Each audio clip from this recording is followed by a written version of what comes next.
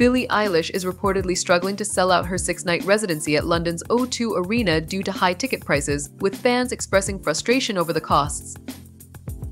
Despite the singer's success with her new album, numerous seats remain available, contrasting with her sold-out 2019 tour. Eilish's UK tour begins in July 2025. Billie Eilish's struggle to sell out the O2 Arena comes after she criticized lengthy performances and continues her environmental advocacy with her mom's nonprofit, Support Feed. Eilish is seemingly finding it difficult to fill the seats at her six-night residency at London's O2 Arena, with many fans attributing the low sales to high ticket prices. In May, the singer announced that tickets were available for her 2025 Hit Me Hard and Soft tour, which includes 6 shows at the 20,000-seat venue.